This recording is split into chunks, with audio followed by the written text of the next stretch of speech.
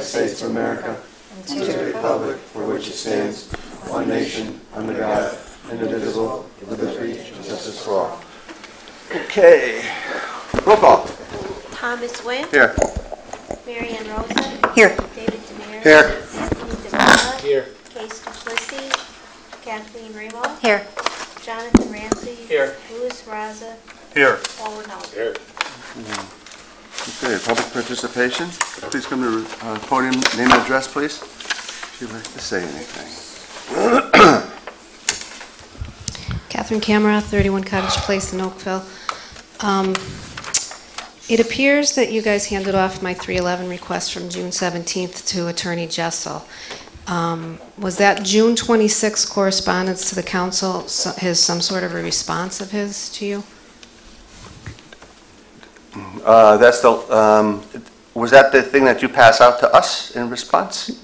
No, he sent a letter to you June 26th. It says request for investigation submitted by me. I just want to verify that that was, yes, that's it. You charged him with answering that. Yes. Did you read his response, I assume? Yes. Okay. Did any of you happen to notice what was missing from that response? No.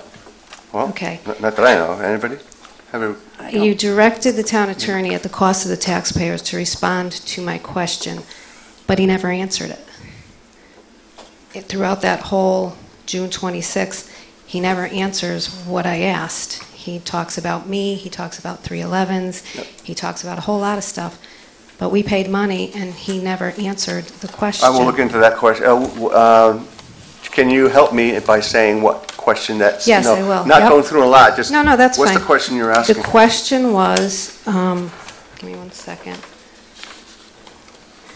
It was, if the town manager is aware of allegations that may prove that a town employee has committed a crime, is it his duty to report such to a law enforcement agency on behalf of the residents of the town?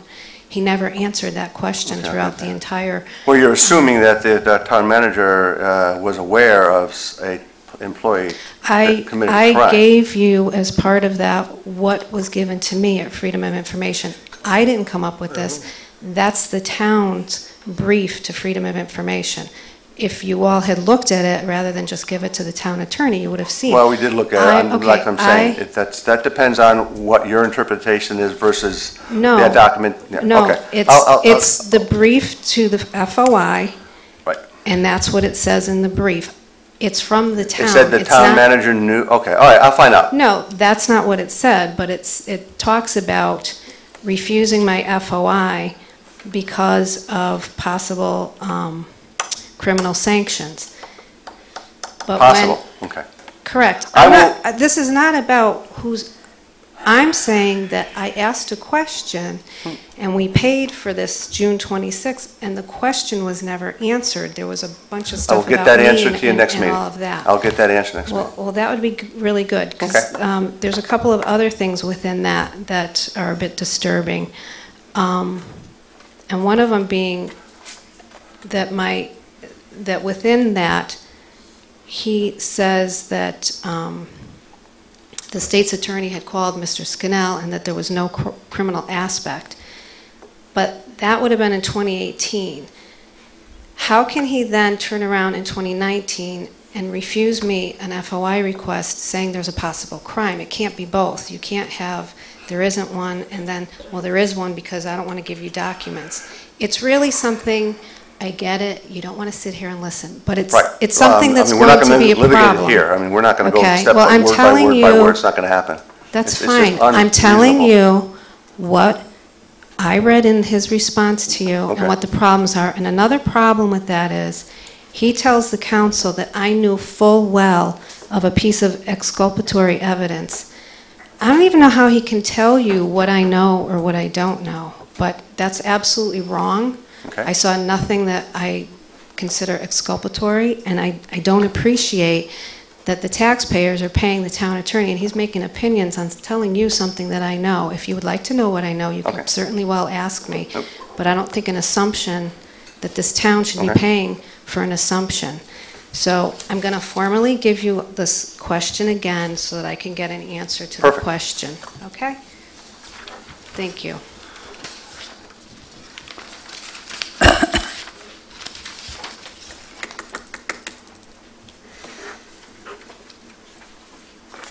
and I'll get a copy to everybody, just so everybody knows what the question is. Okay, anybody else? Public participation. Anybody? Hearing none, public participation is closed. Can I have a motion to accept the minutes of June 17th, 2019. The lateness is due to some minute changes. I'll make a motion to approve the June 17th, 2019 regular meeting minutes. Second? Second. Discussion? Hearing none, all in favor say aye. Aye. Opposed? Abstain? I abstain. It's 7-1-1, right? Okay. I make a motion to approve the July 15th, 2019 regular meeting minutes. Have a second? Second. Any discussion? Hearing none, all in favor say aye. Aye. Opposed? Abstain? Motion passes. I make a motion to approve the August 5th, 2019 special meeting minutes. Have a second? Second. Any discussion? Hearing none, all in favor say aye. Aye. Opposed? Abstain? Motion. Abstain. 7-1-1? Okay. Chairman's report. I've got some good news here for our town, which I'm very pleased about, and I think everyone should be. It's about our Crestwood Park Golf Course. And I know, unfortunately they're not here, but hopefully they'll get into the record that I'd like to congratulate Jan Vivestad, who is our golf pro, and actually also Lisa Carew, who is our chairman of our director of public work. Golf Park and Rec, and our Park and Rec Commission, who is headed by Bill Dunstan. And here's why.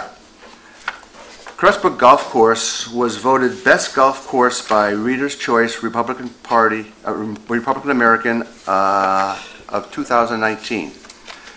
Best sixth hole in the state of Connecticut was stated by the New York Post, and a challenging layout, and best 18 holes in the state by the Connecticut Magazine. I also talked to Jan yesterday at the course, and he said that we are in the We are in the black. We're doing well, and things are really going well, and they're very, very busy up there at the golf course. I commend everybody that's involved in this golf course, and I think he was definitely the right hire. So I commend everyone that was involved in that. Do we have a chairman's report? Chairman? Town manager? Anything? No. Okay. Acting. Subcommittee. I know O'Case's not here. Anybody else have subcommittee? Any reports? I'm not going to go into it. Okay. New business. Cover it. Motion, please.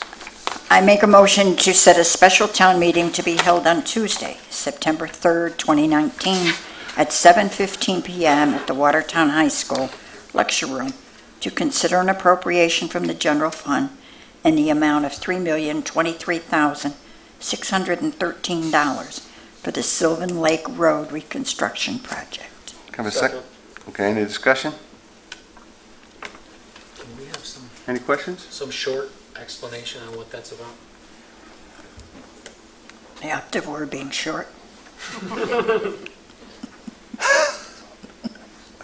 I didn't say that. What are you looking at me for? Mr. Cavanaugh. I'm looking forward. He wants a short explanation. No.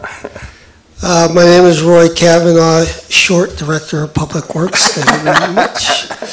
The $3 million is for this reconstruction of the Silver Lake Road between the park and going up toward Parkman.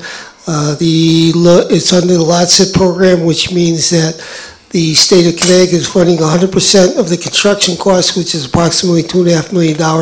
In addition, they provided us 10%, or about $250,000, for construction inspection administration, and another $250,000 approximately for contingencies, or extras, if you will. At the end of the project, the check has been received, it's been deposited, it's in the bank, and at the end of the project, when all the costs are complete, any surplus funds will be returned to the state of Connecticut. Okay. Anybody else? So this will be Tuesday, September 3rd, 2019 at 7:15 for a special town meeting. All in favor, signify by saying aye. Aye. Opposed? Abstained? Motion passes. B. I make a motion to approve an extension of a bid waiver previously granted on May 6, 2019 for the 2019 paving program for paving rehabilitation to be performed by Cochiola Paving, who has offered to extend their September 20th, 2018 bid for a price not to exceed, an amount not to exceed $400,000. Have a second. Second. Any discussion? Going once, twice, none? All in favor, say aye. Aye. Opposed? Abstained? Motion passes. C. I move to allocate $30,000 for the clerk of the works for the town hall renovation project from the contingency for the project. Have a second? Second. Discussion? Yeah, what do we need that for? What is that for?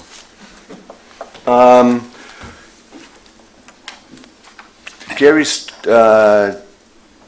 contract is up probably September, because that's when it's been a year. We may go over because of some issues with the building, not too far.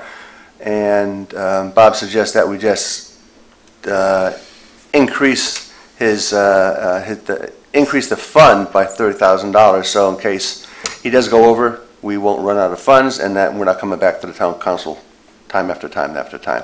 Not going to spend it all. It's just, I mean, you can make it lower if you want to. Just didn't want to keep on going back. It says his hourly rate is not going to change.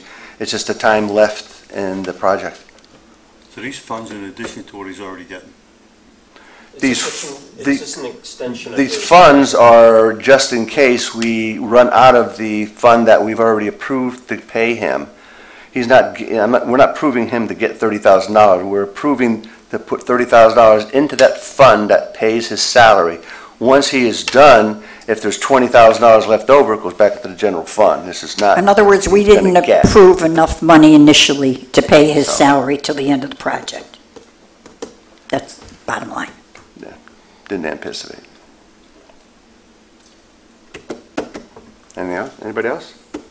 Okay, you're okay? I think given the amount of time and effort and money that he saved us, we shouldn't even be hesitating. Without him there, it would have cost us a lot more money.